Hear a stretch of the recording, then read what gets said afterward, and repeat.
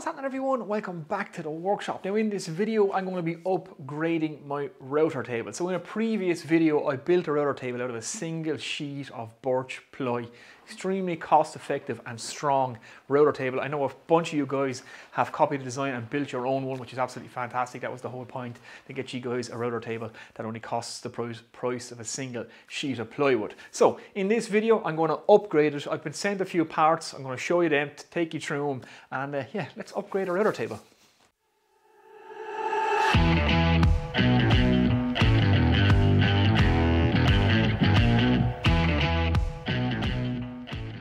So this is the particular router table in question. Again, I built it from a single sheet of 3/4 inch birch ply. So the design remit was to get a nice, strong, cost-effective router table that you could make from a single sheet of plywood, and that would be a good servant. And that's exactly what this is. It's extremely strong, it's well made, the fence works great, couple of 4x2s for legs, screwed it to the wall, it works perfect. I designed it to work with the dual mode plunge router, the Triton router, and like I say, it's been a good servant to me now over the last year. It hasn't let me down and has done everything I've asked for it. So again, for the price of a single sheet of plywood, you can build yourself a router table. Now, in this video, we're going to be installing a router lift and a new type router that I want to show you. So without further ado, let's jump in. Now I'm organizing this side of the shop, so all this stuff is going to be gone out of here eventually, and this is my new spot for my router table. It was over there, I moved it over here, but that's kind of besides the point. So let's upgrade this now. Let's do it. Okay, so let's take a look at what we're going to be installing today. Now, full disclosure, I was sent these products. I did not pay for them myself, so I'm going to let you guys know that. So, Sauter, Germany contacted me. There's a guy there by the name of Andy. He's from England. Sauter have set up a new English language website. They're looking to spread into Europe, the UK and Ireland.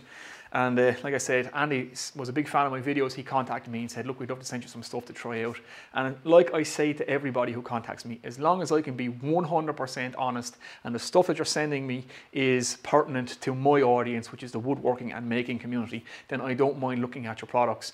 And I said, I'm going to be 100% truthful. Stuff I don't like it, I'm going to let the guys know. If it doesn't work, I will also let them know. He said, no problem whatsoever. This stuff is really well made. You're not going to find fault with it. So, that being what it is, they sent it on to me. I'm quite happy to take some tools for review and to show you guys, so long as that the information is relevant to you guys and I get to be 100% honest. And they had no problem with that. So like I said, Sauter is a German company. They specialize in woodworking machines and tools, blades, bits, all that kind of stuff. So routing, all that kind of stuff. That's what they do. And like I said, they've set up a new English language site. I link to all these tools and our new site below. If you want to go check them out, give them a look, see what you think. They have some very, very impressive tools. They have their own brand stuff with their name on it. Their MFT table, I think some of you guys might have even seen that already. It has a couple of YouTube videos about it. It's a pretty special MFT table.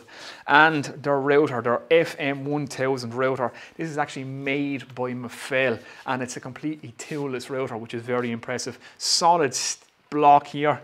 So this is a big lump of metal. It's ideal for like a CNC router machine or for router tables. Just literally pull the handle up, pull the bit out. Now it's designed to work with 8mm collets or 8mm router shafts. You get an adapter, so this is your chuck, and you can put any size collet you want in that chuck then to take any imperial or any metric size bits down to the really small like milling bits it'll take, but it works with the 8mm shaft. So any 8mm router bit, you just stick that in there and lock it down and away you go. No tools required, which is fairly impressive. That would be ideal for a CNC machine for quick tool changes, or even if you're doing a couple of different style router bits on your router table. There's no tools required, so you've no spanners going down into the workbench. So I'll do a full review on these tools in an upcoming video. I'm going to put them through their paces first. I just want to give you guys a quick look at them because this is what I'm going to be fitting to the router table today. So let's jump in and do it. Okay, so my first order of business is to get my old Triton router off this table. And if you remember from the video, I used the Triton fence that comes with it as a mounting plate. So I screwed that to the bottom of my router table, and that's how I mount my Triton router with its quick mount system. So there we go, nice and easy, get that off. So now we need to pull the plate off.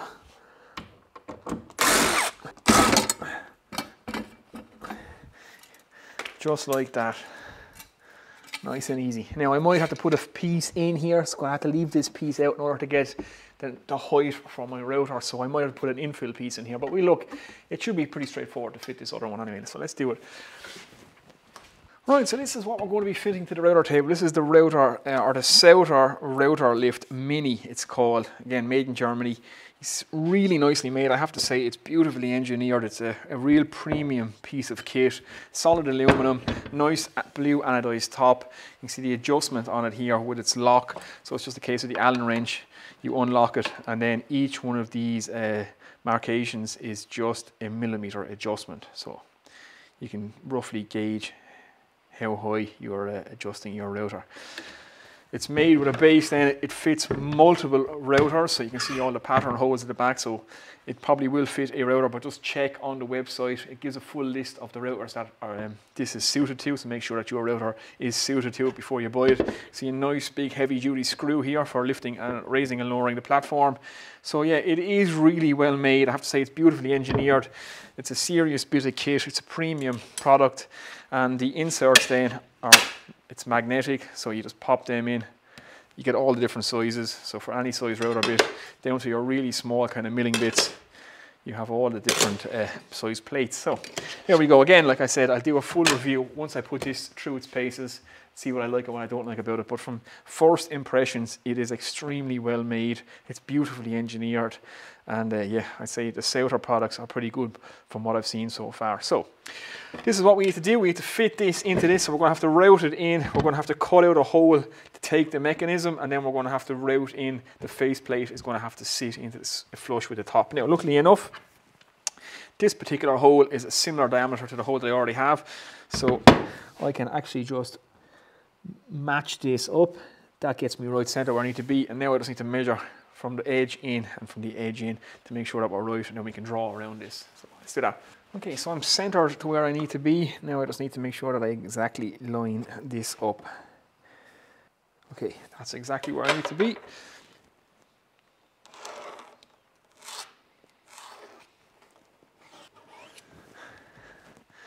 So there we go, that's our cutter that we need to route out. So now I need to mark in the distance to the edge, so I have to fit the mechanism down to the table. So we've got to mark in this edge, draw that all around, and then cut that out. So let's do that. So this is exactly 21 millimeters. So I want to be 21 millimeters in from my line all the way around. So there we go, that's going to be our cutout. So I need to cut out this section to take our mechanism, and then I need to route this section so that our plate can sit down into our table. So let's do that. Let's get this cut out first, then we can make a jig around this, a template that we can sit the router on, route this out, and yeah, that's pretty simple and straightforward. Let's do it. Okay, first thing to do is just get some holes drilled for the jigsaw.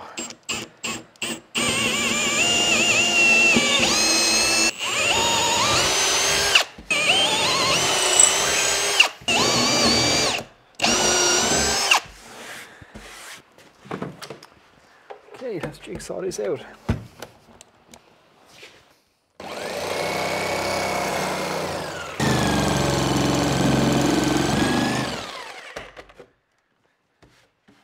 Okay guys, I have the hole cut out, so I went and took some pieces of plywood, then I ran them over the jointer or the planer to put perfectly straight edges on them, cut them all to size. So with the router lift actually sitting into the table now, I made my template by making sure that all these are exactly up to the edge of my router lift, and that my router lift is exactly where I want it. So I have to build my frame using the router lift.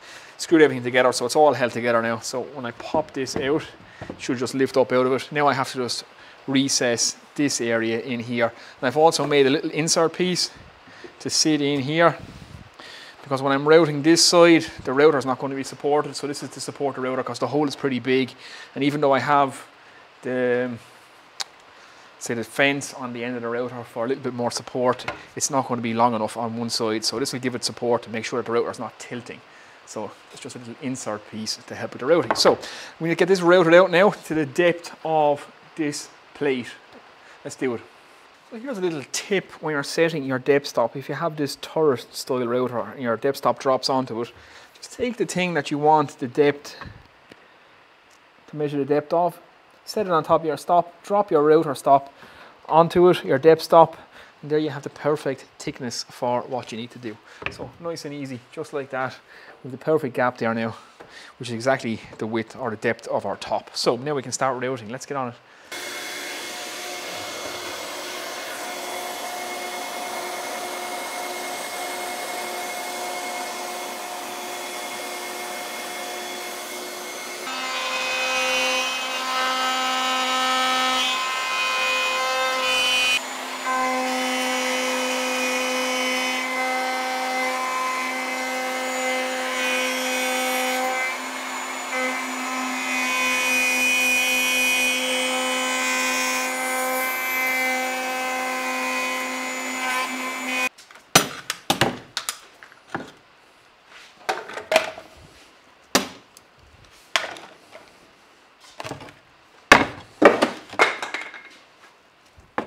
Right guys, there we go, all fit in, nice and simple, not too much to it, just build a nice template and take our time.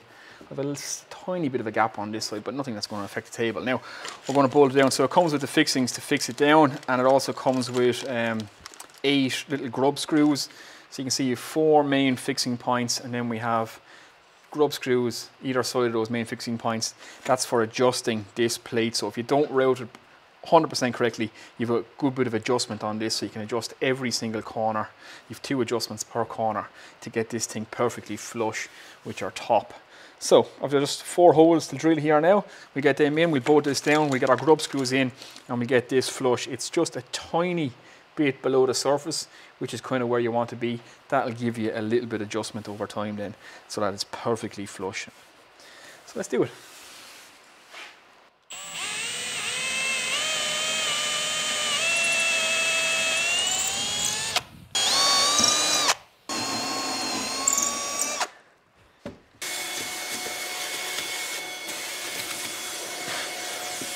Okay guys, so fixing it down is fairly simple. It's just 6mm bolts, some nylon lock nuts and some washers to go underneath. And then the grub screws go down into the holes like this. So you can see here I have a little bit of a lip here, so it's only a case of a fine adjustment until I can bring that up, until I can't feel anything else. There we go. And that's pretty good. Do the same on this side. This one is good. So there we are, we're perfectly flush all around now. So I'm just gonna tighten these down.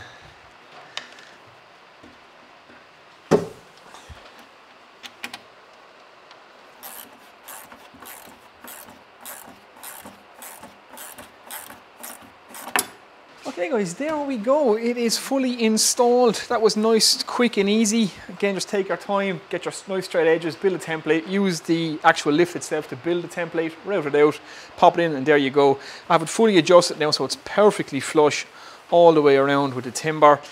I didn't cinch down the bolts, so the more you tighten those bolts, the more you're going to compress it into the wood. This is a wooden top, and most of router tables you get might have like something like an MDF top with some melamine on it or something like that. So you don't want to compress it down into the wood.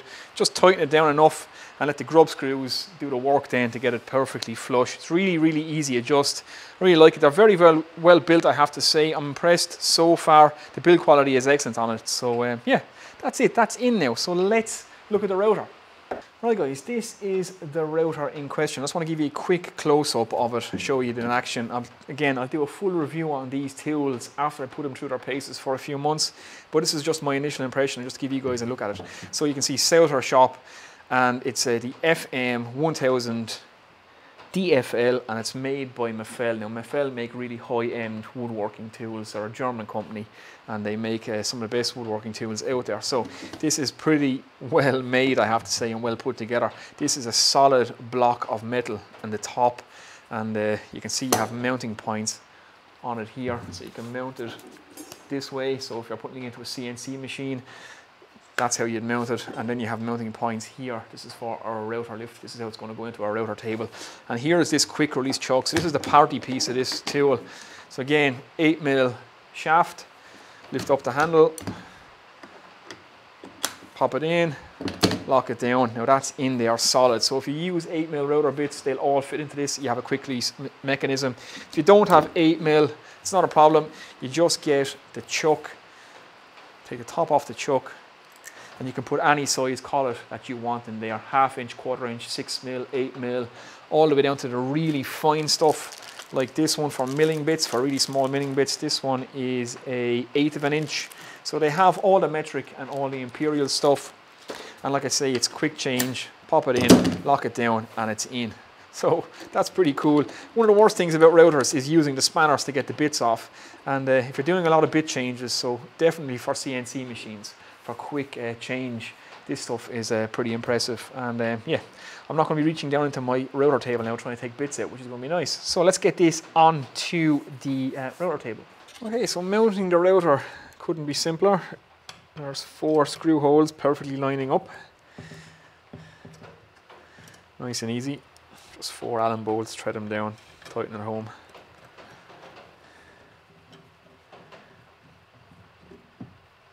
Right guys, there we go, the router is installed. That took all of 5 minutes max. Nice and easy to get in, and very easy now, tool changes. Tool in, lock it down, which is pretty nice. Now, it came with a Continental plug on it, but it is 230 volts, so no issues there. So I just got to change it now to the UK and Ireland plug. So it's a good job. I happen to know an electrician, very handy. So I'll get on and do this, and we'll give you a little demonstration when it's all up and running. Now, I have ordered, or I had ordered, an NVR switch for this, so with an emergency stop, that's going to fit right here. I thought it would be here today for the making of this video. It's not, it's going to be a couple of more days, but you will see me in a workshop update video. You'll see this on, and you'll get to see this whenever I'm using it anyway in future projects. You get to see it. So there is going to be an NVR switch with an emergency stop fitted right there, just in case you guys are wondering. And yeah, so that should be here in a couple of days. Right guys, there we go, one fully upgraded router table. So now it's turning into a bit more of a premium router table, but still a nice cost-effective way to build yourself a router table if you're interested in building one. And if you're interested in these Sauter products, I'll leave links to all this stuff below. Again, I'm going to be checking these out now over the next couple of months. I'm going to put them through their paces. You guys will get to see me use these now in multiple upcoming projects. But so far, my first impressions are very, very good. Again, it's a premium product, and it feels like it. The engineering on it is flawless as far as I can see. The tolerances on it seem absolutely excellent. The adjustment on it is very fluid. That screw is very, very nice. So each one of these marks here is almost equal to 1 millimeter each turn, like, so you can be very, very precise with it. Again, I haven't had much chance to use this now. It's literally just installed in the table, so I can't tell you how good it is to use, but from first impressions, it seems pretty good. You have the lock underneath here, just tighten that down. That locks the mechanism, so the screw is now locked, so it can't actually go up or down. So with vibration like that, it won't rise or lower itself. So nice and simple. Again, this router is, the party piece is pretty impressive. Just catch the handle, pull it up, and remove your bit. That's really handy. I mean, it doesn't get any handier than that, really. So I can see people, especially in the CNC world, would really like that. If you have multiple cuts to make with multiple different style bits, depending on what pattern you're cutting out on the CNC machine, that literally takes seconds to change a bit, and then the machine is off again. And even with router bits like this, like I say, it's quick and easy to change. That's nice. I'll give you a quick look at the router down below. Okay, so here we are down underneath the table. Everything is nice and neat and fits nice and handy. The router switch here I actually quite like, so I've just tried this out. It's really nice and easy to use. It actually is a safety switch in itself, so once you click this on, it locks, and all you have to do is just tap it and it switches off. I'll show you that now. So it is a nice easy stop to hit, but like I say, I will be fitting an NVR switch over here, so it'll be a big red emergency stop button, and this router will plug into that, and then that will have a start stop on it, and you can hit the big red button just for safety. And it's a nice little option to add to the router bench as well, to upgrade it, and it's not very expensive for an NVR switch. So that switch is nice and easy, just like that, to switch it off. And one last thing I should point out, it does come with a guard, so the actual router lift comes with a guard that you can fit here, or to the side. Now I have two big wings either side on this table, so I don't need to fit this, and if I was to put it in front, it wouldn't work with this handle anyway. So it's meant to go either side to stop stuff getting kicked out the side, but like I say, I have two big wings on my table, so it's kind of surplus to a requirement. So that does come with the router lift, just in case you guys are wondering. So there we go.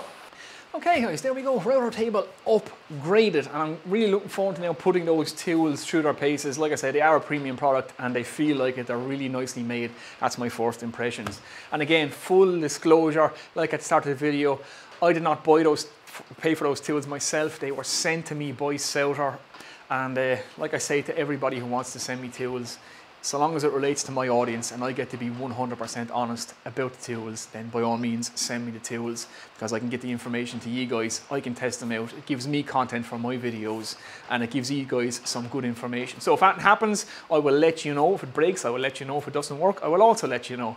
And the guys at Sauter, like I was speaking to Andy there, he was very nice, and he said, yeah, you get to be 100% honest about anything we send you, and that's good enough for me. So there we go guys, let me know what you think. Let me know what you think about that router. I really like that quick release chuck. I think it's a bit of a game changer, especially for anybody in the CNC end of things. They will really like that, and the lift is a nice upgrade to that router table. So if you were to build yourself that router table now and put that lift in, it still wouldn't cost you too much. It's literally a sheet of plywood with a router lift in it, and if you have an existing router, you could fit it to that, and it's nice and easy. You just saw how I did it there. So it's kind of a part 2 now to my router. So if you liked it guys, give it a thumbs up. Again, comments and questions below, let me know what you think. And if you're new here, think about subscribing. I'm going to get out of here now because it's time for dinner and I'm hungry. I'll see you in the next one guys, take it easy.